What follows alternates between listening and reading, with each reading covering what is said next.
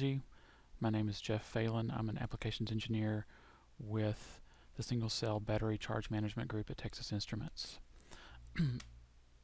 There's abundant energy in our environment. Some examples of energy sources are light, motion, body heat, and RF. The challenge is to convert that ambient energy into usable electrical energy to power an application.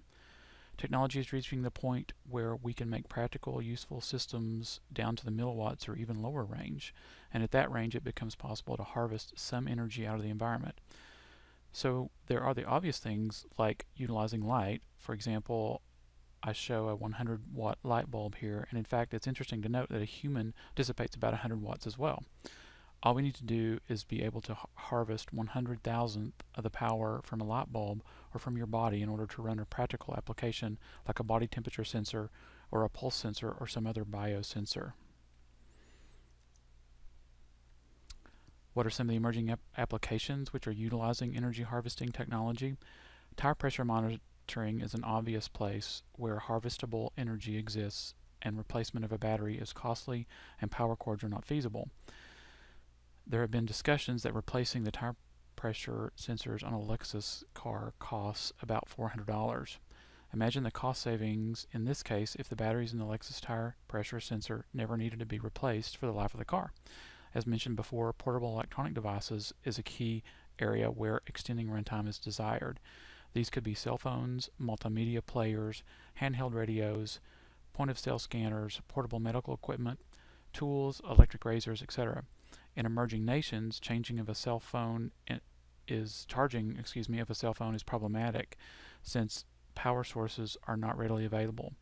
Here, energy harvesting becomes necessary and is cheaper than installing an entire electric grid. The three pictures structure and the wireless sensor network and smart buildings are related to wireless sensor networks. These are distributed networks that monitor physical parameters such as stress and fatigue for buildings and bridges, temperature, moisture, and humidity for offices, as well as for wineries and farms for precision agriculture. Wireless sensor networks also find application in factories to remotely monitor motors or other equipment or processes. A remotely distributed self-powered wireless network would seem to have a wide variety of applications from consumer to industrial, government, as well as military. Today we're going to look at the different energy harvesting sources, including solar, thermoelectric, and vibration. We'll also talk about the different system architectures for the applications, whether that system require only a rechargeable battery or storage element, or a hybrid system which has not only a rechargeable storage element but also a non-rechargeable element in case there are significant dark times where no energy can be harvested. Then we'll look at the ideal features of an energy harvesting power management IC, and finally we'll take a look at the options available for the different storage elements and the pros and cons of each. In deciding which energy harvesting technology to utilize, one needs to review the various potential energy sources available, which are light, thermal, vibration, and RF. Out of the various technologies available for energy harvesting, solar is most widely used and has the highest estimated potential energy for harvesting, from 100 milliwatts per centimeter squared outdoors to indoor lighting with an estimated 0.1 milliwatt per centimeter squared. Thermal energy is the next highest potential energy generation source and can be acquired from sources such as from thermal sources from our bodies or heat generation by appliances or machines. Vibration energy is a potential source as well, but its potential energy generation is less than light and thermal sources. Even though we can retrieve energy from electrical signals transmitted wirelessly, estimates of harvested energy are low and likely not a valuable energy harvesting source presently. So let's briefly talk about the details of a few of the harvesters, starting with solar cells. Solar cells are composed of an array of p-n junctions and operate on the photovoltaic effect. When light is incident on the junction, photons with energy larger than the energy band gap of the material are absorbed in the material and generate electron-hole pairs. These carriers are separated by the presence of the electric field in the junction and create current that is proportional to the incidence of solar irradiation. The cell can be simply modeled as a current source in parallel with the diode. The shunting resistance models leakage, and the series resistance models contact resistance. The blue line on the plot shows the current versus voltage characteristics. Increasing illumination increases the source short circuit current and has a slight effect on the open circuit voltage of the cell. From this information, we can also plot the power as a function of voltage. This plot makes intuitive sense since the power is zero at both ends, where either the voltage or current is zero. We can also see that power is a maximum at a given voltage and current. This is the maximum power point of the cell, and is a function of the temperature of the cell, incident power, and load. So having electronics which is able to operate the cell at its maximum power point is important. Note that the maximum power point of most solar cells is typically between 70% and 80% of the open circuit voltage. And also note that you can connect the solar cells in either series or parallel. In series, you will end up with a higher voltage, but the shading of one cell will decrease the efficiency of the entire string, whereas connecting them in parallel will result in a lower voltage, which will probably have to be boosted in order to power current electronics, but shading will only affect one cell.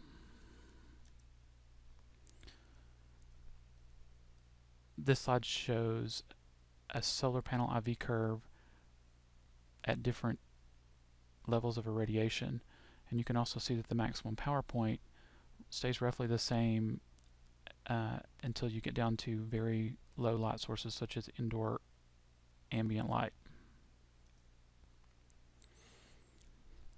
This slide further drives home the point that the solar panel maximum power point varies with temperature.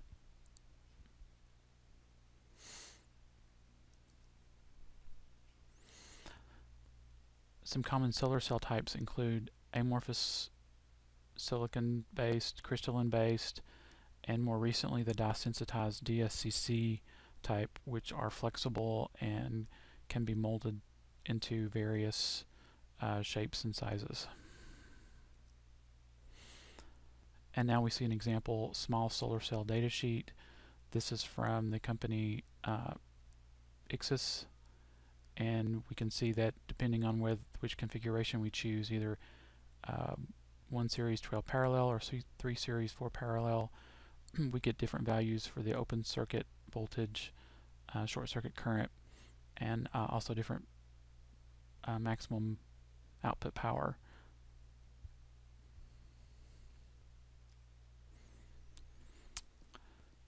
Thermoelectric elements can be used to harvest ambient heat energy. When a temperature difference is applied across the two ends of a thermoelectric device, an electric voltage is generated through the Seebeck effect.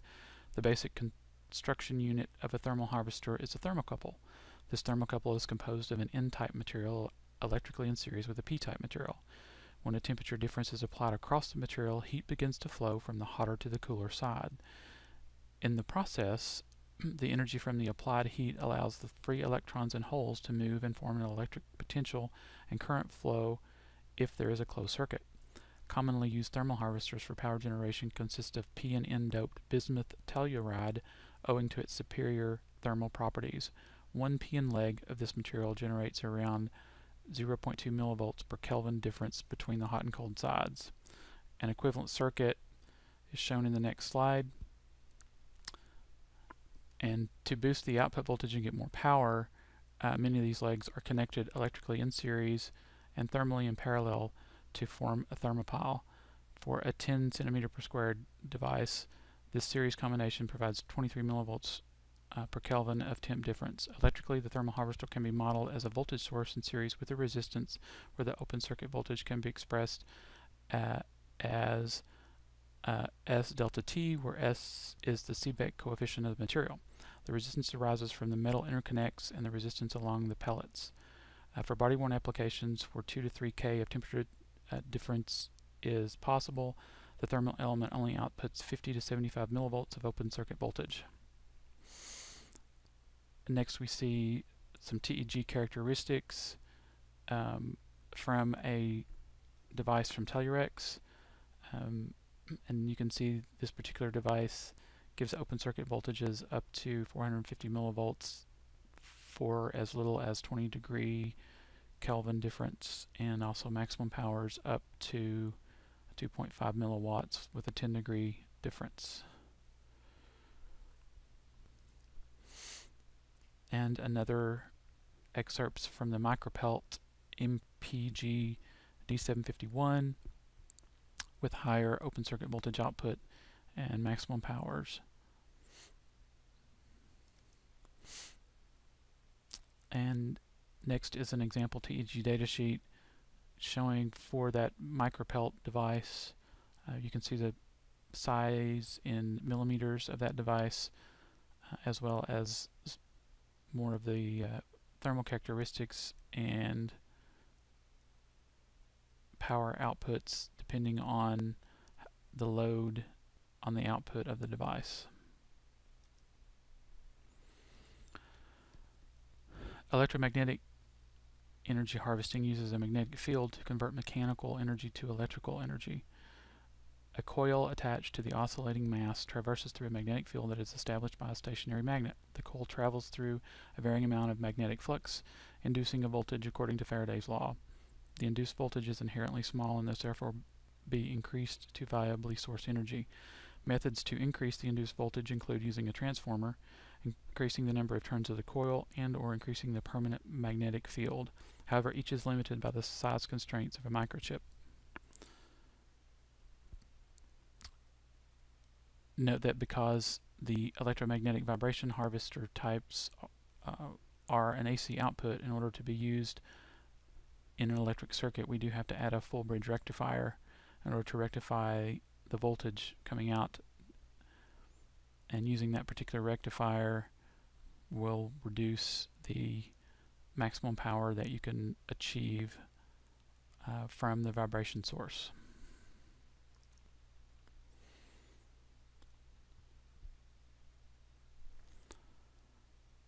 And here's another example of an electromagnetic vibration harvester of its slightly different type. In this particular slide, it's important to note that the maximum power will occur at the device's resonant frequency, and once you're outside of that particular resonance for that moving mass, the power drops off dramatically.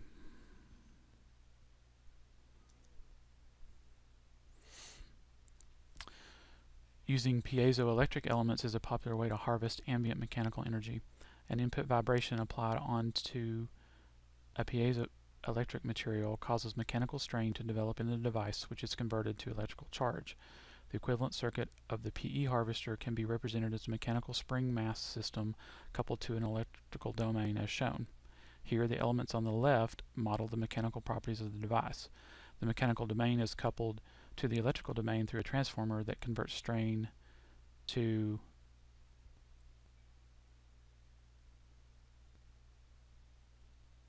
current. On the electrical side, C sub P represents the plate capacitance of the PE material.